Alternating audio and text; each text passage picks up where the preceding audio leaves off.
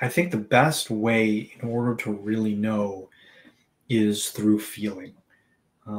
Yeah. Because when we're in our heads trying to figure this stuff out, that's not the place we have these direct experiences. When we are actually embodied in our body, in the physicality, you can't have consciousness without physicality. So even you hear people have these out-of-body experiences and travel and everything. Yeah. Yeah, well, the consciousness is still located in the body, even if they go somewhere else. They don't. The body doesn't just become a corpse.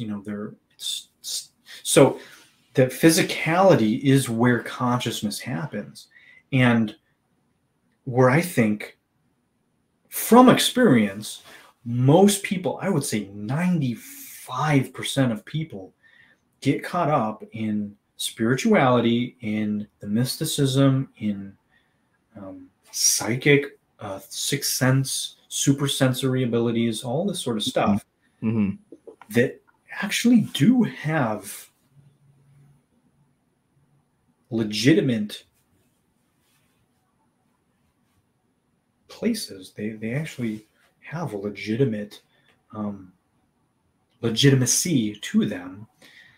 Most people are get caught up in their head, in the ideas, in the fantasies, and unfortunately, you can't get there from there. When you're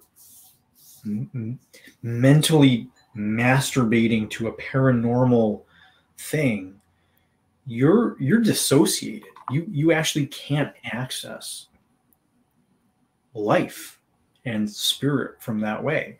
And so you hear, and this is the thing nobody ever talks about. Nobody ever talks about this, because everybody gets caught up in ascension. Everybody wants to ascend. Everybody wants to supersede the body. Everybody wants to overcome the body.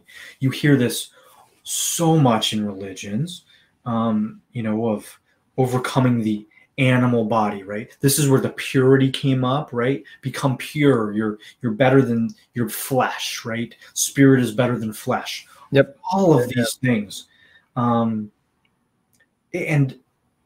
if you go back to their original source, pure meaning, I place a safe bet that what they meant is not at all how they've been interpreted over the past 2,000 years. Because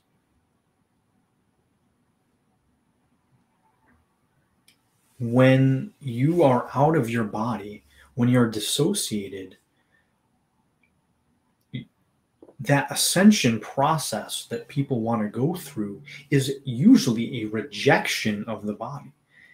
And when you start rejecting yourself and you're out of relationship with that and you want to overcome who and what you are, you're denying a level of reality.